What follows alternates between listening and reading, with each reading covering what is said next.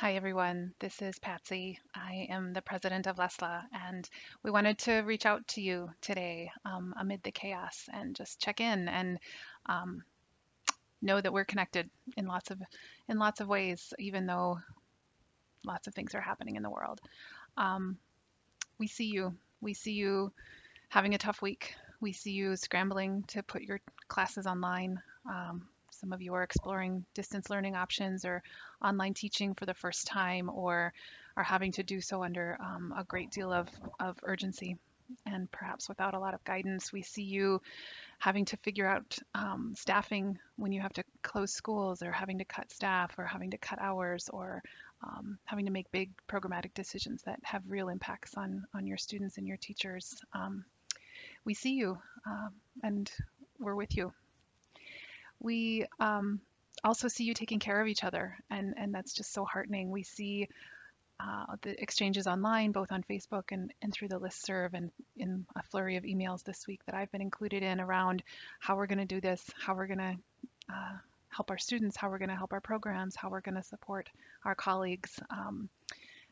I see you taking care of each other and your students, teaching about the virus, teaching about things that we never thought we would have to teach, perhaps. And perhaps it's bringing up a lot of things, both for you and your students, around scarcity and uncertainty. And it's been traumatic, and it's not over. These are difficult weeks, and when we see you struggling, and I'm just so terribly proud to be a part of this group of educators, and I'm so pleased with the exchanges that I'm seeing, and the sharing that happens. And I'm glad that we have an organization where we can stay connected and be together.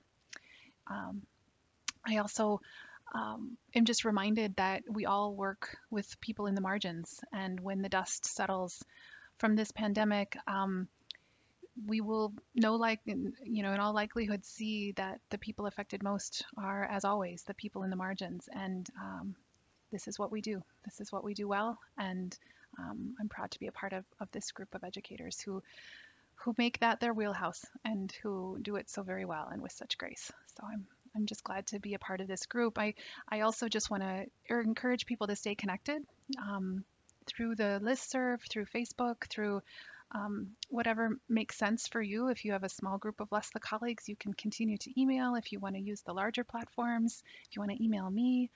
If you have a great resource you want to share, or something that has helped you in your work recently, send it along to me or to Ray, our communications director, and we'll see that it gets out to the rest of our colleagues. Um, in coming weeks, many of you will receive a membership renewal notice, because about a year ago, next month, we started doing that. So that's another way to just remember to renew that, so that we can stay connected with you.